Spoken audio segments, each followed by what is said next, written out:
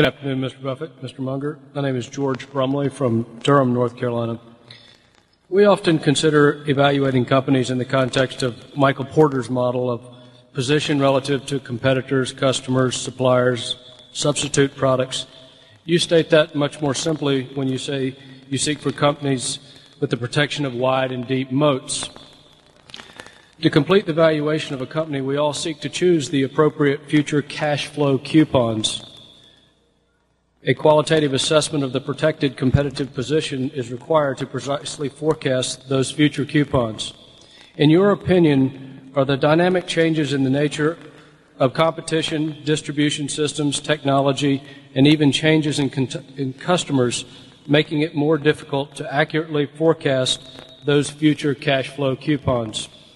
Are good protected businesses going to be more rare going forward than they have been in the past?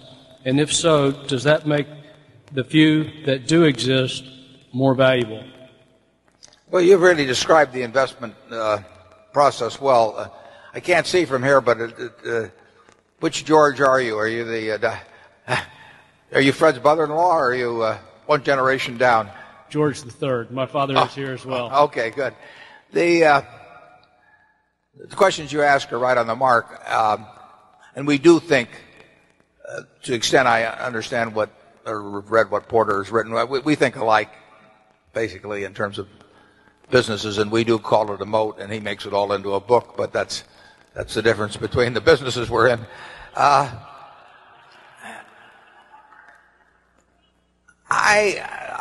Charlie may have a different view on this. I don't think that the quantity or sustainability of moats in American business has changed that dramatically in 30 or 40 years. Now,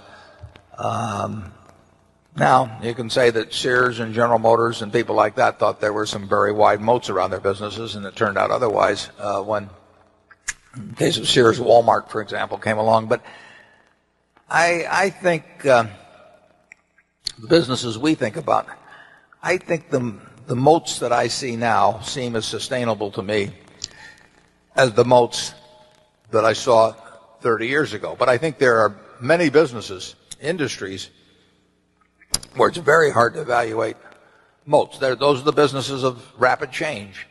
And are there fewer businesses around where change is going to be relatively slow than previously?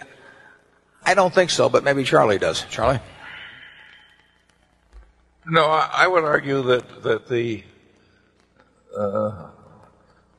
old moats, some of them are getting filled in, and the new moats are harder to predict than some of the old moats. No, I would say it's getting harder.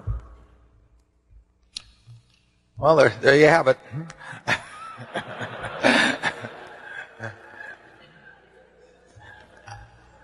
Unanimity at Berkshire. Okay. I think it's a very good question, and I really don't. Charlie may be right. I may be right. I think it's a very tough one to figure. But regardless of whether there are fewer or that harder to find, that's still what we're trying to do at Berkshire. I mean that is what it's all about. Our instructions to our managers. We don't have budgets, and we don't have all kinds of reporting systems or anything else. But we do tell them to try and not only protect, but enlarge the moat. And if you enlarge the moat, everything else follows.